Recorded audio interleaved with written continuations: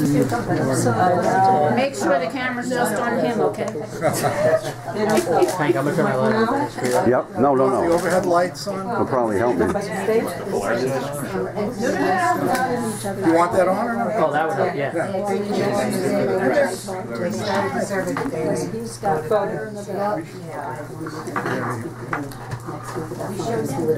What time is it? Showtime. 3:30? You Am say I- 3:26. 3:30. No resident here.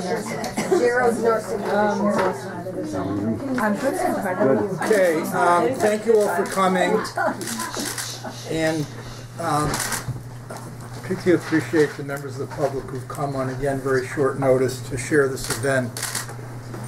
A number of years ago at the legislature, I said that ValleyView was a core institution of Orange County. There are people in this county who hate government and who hate when government succeeds. And they have had as an agenda for a number of years essentially stopping Orange County government. First by the debacle at the government center, taking years and years to replace that and causing the government to spend years debating what was a very obvious situation. And concurrently, and more tragically because human lives are involved, repeatedly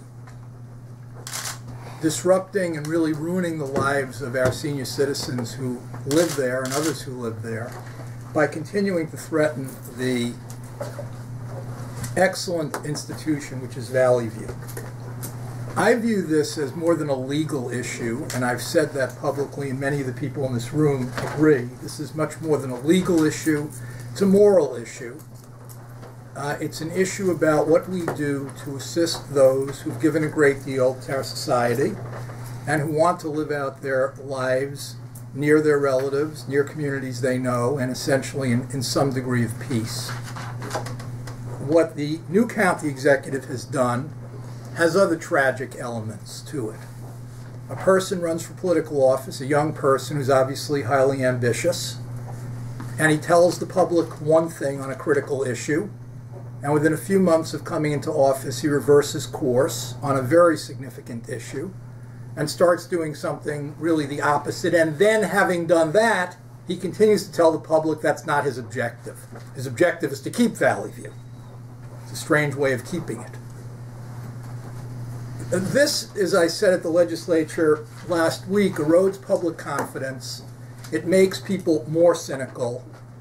In a society where we fight wars for democracy, we have few people participating in our political process, and those few are made to look foolish, really, because they're participating in what becomes a charade. Now, that's really by way of background, because it's, in a sense, distinct from what we're doing here today. But it is relevant because it informs what we're doing. There has to be a reason for what we're doing. The reason is that this facility houses our senior citizens, has been a phenomenally successful institution, and could be better. Could be better. I don't say it's perfect. I've said before, and other people in this room have said before, there should be more programming for senior citizens in the facility. There should be more stimulation, not less. But that should be in the context of a familiar location for people. Now, in the days since the legislature voted, with very little effort, I might add, by me and anyone on my staff, about 100 people have come forward and wanted to be plaintiffs in this litigation, wanted to be petitioners. Staff members, members of the public who I've told don't have standing and they shouldn't really involve themselves because they're just going to complicate matters, and residents, many, many residents.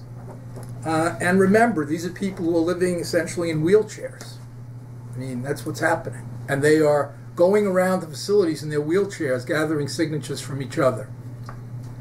I know that in all the years of involvement I've had in government, I was never more moved than I was on April 4th at about 10 to 2 when I walked into the auditorium at the emergency center and saw literally a row of people in wheelchairs getting ready to speak their minds. I knew that what they were going to say would be powerful, but the sight of them is powerful because it took great effort for them to get there. And it showed in a very demonstrative way what this was about. Earlier today, we filed a petition in State Supreme Court in Orange County, which petition seeks to undo the blatantly illegal conduct of the county.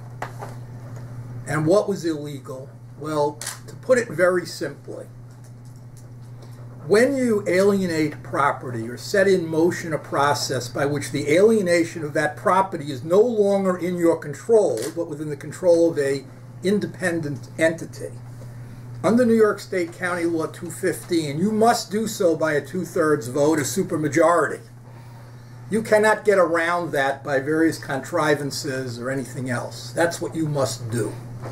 And the Orange County Legislature was warned of that because I told them that before they voted. And they discussed it in their caucus, and they didn't have a good answer, but they did it anyway. They did it anyway. Someone raised it in their caucus, I'm told, and, well, let a judge decide. Look, the law is very plain. Those of you watching, the laws have to be followed. There's no imperial county executive-see in this county that I'm aware of. The law must be followed. And the law was not followed. And the law is clear. Now, people talk about Section 1411 of the not-for-profit law in the state of New York, which does allow for a local development corporation. While this is not part of our lawsuit, because I don't want to get distracted on policy issues, I'm focusing on legal issues. The fact is that a local development corporation has no business in this anyway. It has nothing to do with this. Local development corporations are established in New York to spur, S-P-U-R, economic development and job creation.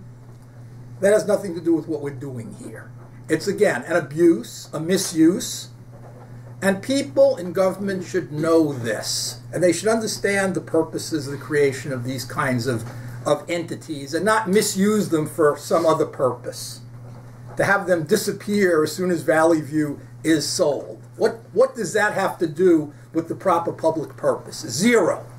Again, we're not arguing that. We're arguing more technical issues. The most technical issue is that when you alienate land, whether by a long-term lease or by the actual sale, you must have a supermajority. They did not. They had 12 votes. But there's a second issue. And you know they're aware of the second issue because all of us can read the resolution. And the resolution makes very clear they're aware of the second issue. The second issue is you cannot significantly alter, abolish, modify the functions of a county department unless you do so by a local law. That's part of our charter. A charter is what you live by. Again, you don't like the charter? Well, we'll just ignore the charter. We'll act like the charter doesn't exist. Well, again, a nation of laws. A nation of laws can't do that. The people who've just gotten elected and in control at Orange County can't do that any more than Richard Nixon could do that. You can't do it. But again, they're doing it.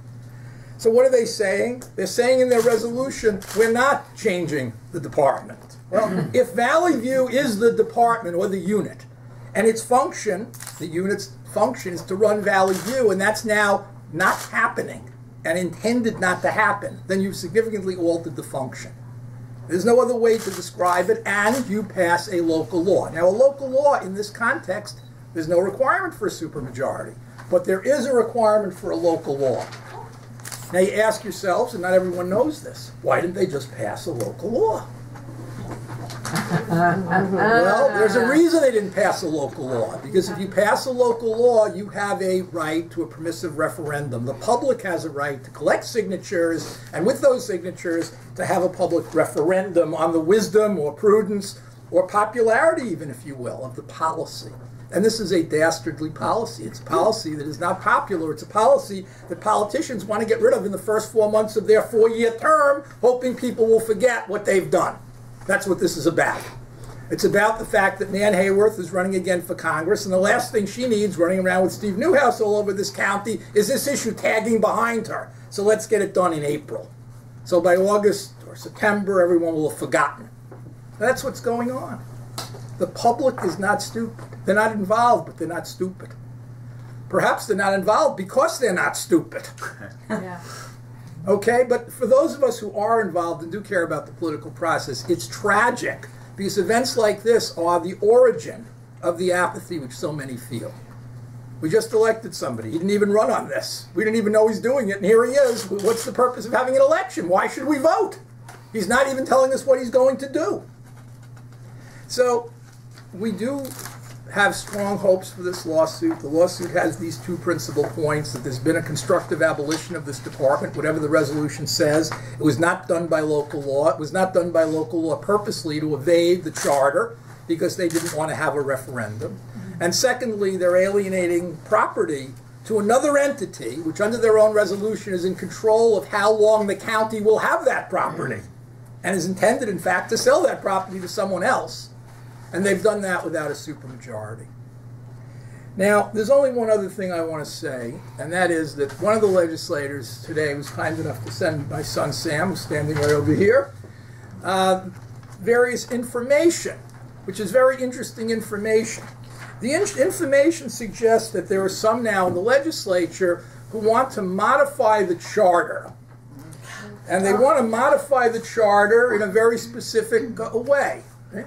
They want to create a situation where the charter says you only need a majority to alienate land. Oh, God.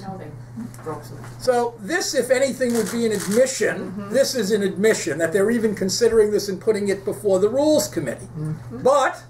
But, as I asked Sam to do, and he very quickly did, we did some research about changing the charter.